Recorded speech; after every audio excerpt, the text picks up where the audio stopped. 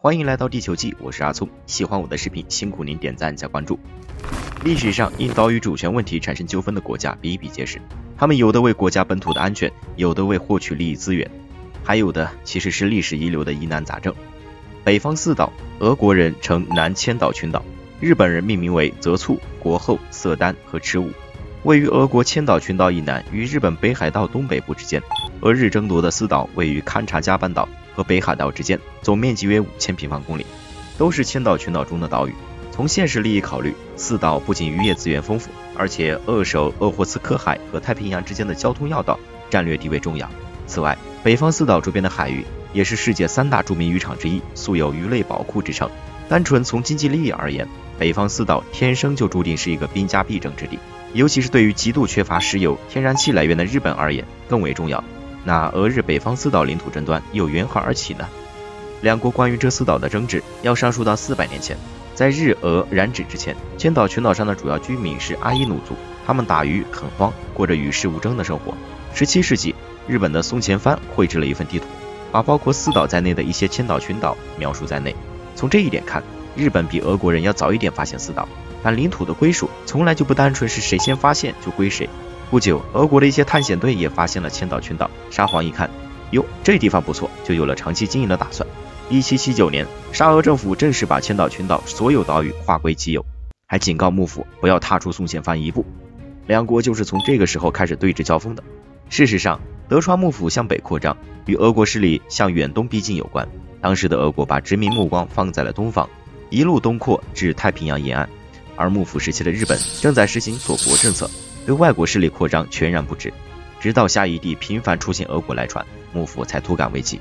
其实日本很早就接触夏邑民族，并且有在一定程度上征服他们，但因为锁国政策的关系，幕府对日本属地版图一直严格界定，把夏邑地当异地看待，因此夏邑地并没有被纳入进日本国土范围内。幕府对他的统治也只是通过委任松前藩经营的方式，建立比较松散的朝贡关系而已。日本的德川幕府听说俄国人在往这里移民搞开发，就开始坐不住了，毕竟卧榻之侧岂容他人安睡。千岛群岛又离日本的北海道太近了，于是在19世纪初向岛上派兵驻守，修建码头，在国后岛修筑道路，着手开发四岛。此后四岛的归属曾数次更改。1855年，沙俄同日本德川幕府握手言和，双方签署了日俄和亲同好条约，约定整个千岛群岛以德福岛为界，以南归日本，以北归俄罗斯，确定了四岛为日本领土。这是两国最早的划界条约之一。1875年，日俄签署岛屿交换条约，规定包含四岛在内的整个千岛群岛全归日本。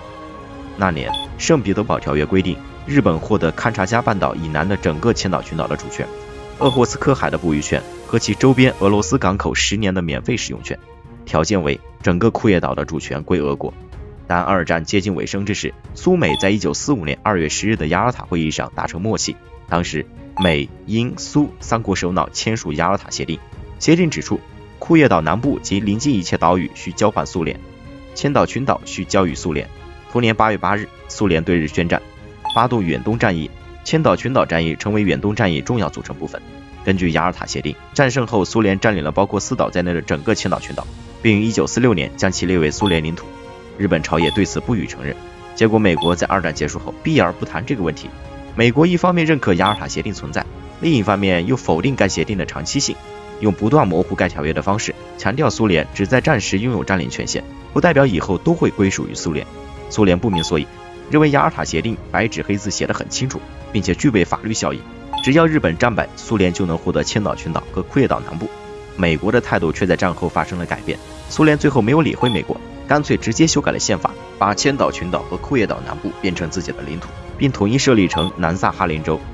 之后，美国在没有苏联签字的情况下，联合其他国家共同签订旧金山合约。旧金山合约是为了处置日本领土签订的，全程由美国主导，但这一条约违反了盟国大国一致原则，因为同盟国是不允许单独媾和战败国的。美国直接跳过中国、苏联等国家，强行签订旧金山合约，严重损害了盟国的利益。在1951年签署旧金山合约时，日本一度同意放弃对千岛群岛的权利，但随后又收回了这一立场。1956年，日本正式向苏联提出归还北方四岛的要求。同年10月，苏联和日本在莫斯科签订日苏联合宣言，苏联同意在缔结和平条约后，把北方四岛中的赤武、色丹两岛交还日本。顺带一提，上面提到的两岛面积还不到4岛总面积的1/10。然而，由于冷战的大背景，直至苏联解体，两国也未能缔结正式的和平条约。苏联解体后，俄罗斯继承了苏联的政治遗产，实际控制着4岛。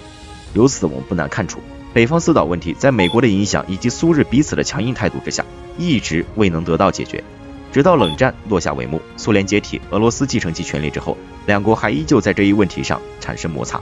纵观而言，数百年来，俄日为了4岛领土主权争端不断。二战后4岛归属更成为阻碍两国关系进一步发展的桎梏。可以说，北方4岛之争在很大程度上是冷战结构的产物。好了，今天的内容就到这里，喜欢的就点个赞吧。欢迎在评论区下方留言。感谢收看本期视频，我们下期再见。